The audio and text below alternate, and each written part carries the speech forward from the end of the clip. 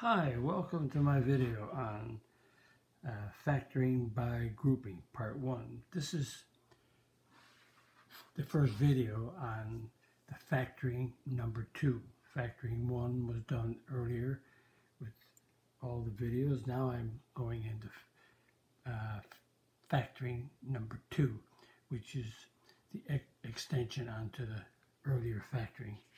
And this unit will take us into grade 10 and 11. You need this in order to do quadratics and cubics, etc., in the next courses.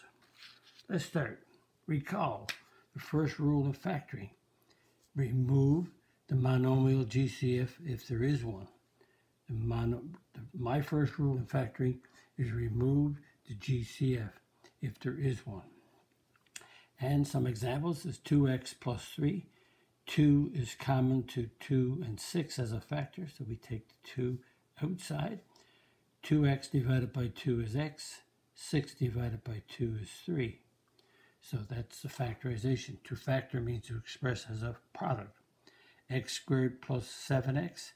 X, there's no number common because that's a 1 there and that's a 7, but there is an x, and we take the smallest exponent, which is 1.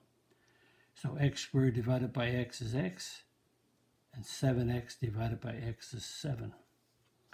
And in this one we have a 10 and a 15. I see a GCF of 5. 5 is a common factor to 10 and 15. And I see an x is common, but the smallest exponent is 2. So 2 is the smallest exponent, and that is in the x cubed. So 10x cubed divided by 5x squared is 2x. And minus 15x squared divided by 5x squared. 15 divided by 5 is 3. X squared divided by x squared is 1. And again, if you multiply by distributive property, 2 times x, 2x, 2 times 3 is 6. That's checking. X times x is x squared. X times 7 is a positive 7x. And 5x squared times 2x is 10x cubed. 5x squared times negative 3 is 15x squared negative. Recall, a binomial is an algebraic expression with the addition and subtraction of two different terms. So notice each of these up here are two terms. You cannot add them because they're unlike, and it's an addition sign. Or you have two terms separated by an addition sign, or these are two terms separated by a subtraction, and you cannot add these because they're x cubed and x squared. This is an x squared and x. You cannot add them. They're unlike terms. And some more examples would be 4a minus 3, or we could have 7y squared plus 2y. So these are two terms separated by a plus or a minus sign, and you cannot add them. They're different terms. And we could have 4x plus 6a. So that's binomials. These are binomials, two terms separated by a plus or a minus, and they're different. State the binomial GCF of each. So if you look in these two, you got this one, and you have this one. The binomial is x plus 2. Sorry, x plus 1. X plus 1 is the binomial in both of these. And the next one, the binomial is x minus 4, x minus 4. And in C, the binomial is 4a plus 3, 4a plus 3. Notice we're taking out the binomial GCF. The binomial GCF, both of these are in each of these expressions. Factor by removing the binomial GCF of each above. So in A, the binomial GCF is x plus 1. X plus 1 is common, so we put the x plus 1 in a bracket. And in the other bracket, well, if you take x plus 1 and divide it into this expression, you get an x. If you take x plus 1 and divide it into this expression, you get a plus 4. Notice you can almost cancel out the x plus 1 to get an x, cancel out the x plus 1 to get a plus 4. So notice x plus 1 is being multiplied by x right there. X plus 1 is multiplied by 4. Number 2, the binomial GCF is x minus 4. So we put x minus 4 in the bracket.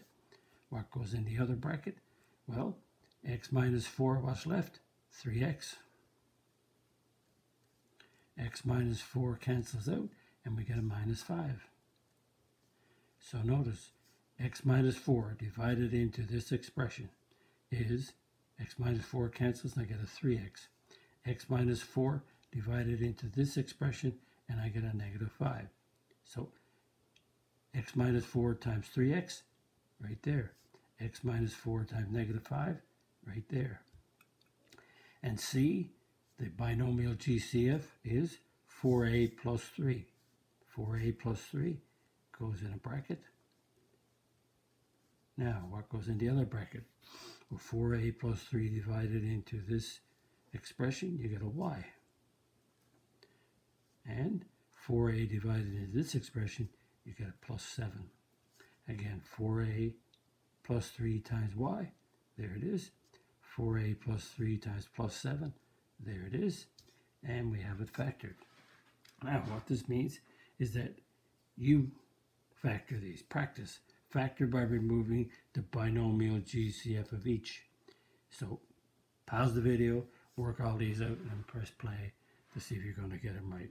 The binomial GCF in number 1 is a b plus 2. When we take out the b plus 2, we get an x. Take out the b plus 2 or divide by it, either way, you get a plus 4. Number 2, the common GCF in this expression is e minus 3. When you divide each of these expressions by e minus 3, you get an a. When you divide this expression by e minus 3, you get a plus 7. And number 3, the common binomial GCF is x plus 4. X plus 4 is here twice, so that's common. And what's left? We get a 5y and minus 8. Notice, if you divide this expression by x plus 4, you get 5y left. When you divide this expression by x plus 4, you get a minus 8. Number 4, the binomial GCF is f minus 1. And when you divide this first expression by f minus 1, you get a 6d. When you divide the second expression by f minus 1, you get a negative 11. Remember, think of it as canceling out. When you divide, when you take it out, you cancel out, you divide, so that becomes a 1. So that's what's left. 6d minus 11. Number 5, the common binomial GCF is c minus f. If you divide the first expression by c minus w, you get an h. Divide this expression right here by c minus w, you get a plus 5. Number 6, the common binomial GCF is y plus 7. Y plus 7 is right here and right here. When you divide the first expression by y plus 7, you get a k. Divide the second one by y plus 7, you get a minus 9. And number 7, do we have a binomial GCF? Yes, a minus 10 and an a minus 10. So, ab minus 10. So you take out the ab minus 10. When you divide this expression by ab minus 10, you get a pv. When you divide this expression by ab minus 10, you get a plus d. So we have reviewed taking out the binomial GCF. What I'm doing now in each of these first 4 videos, I'm factoring by grouping. And as you can see, I'm doing one part, one step at a time in the process, because I believe that you should explain what you're doing and base it on the background content that you did learn. So, hope you enjoyed my video. If you did, click the like button, click the subscribe button. If you're not a subscriber, click the notification bell because there's more videos coming your way, and write a comment if you wish. And visit my math website, www.mathfullyexplained.com, and the sections on me talks about my degrees and teaching experience. The section on video talks about the strategies you're going to use to help you learn your math. And the content section has the topics and the number of videos on each of those topics. That's going to be on my YouTube channel. And what's in black font, it's online right now. And what's in red font will be there in the near future. Thank you for viewing my video. Bye-bye.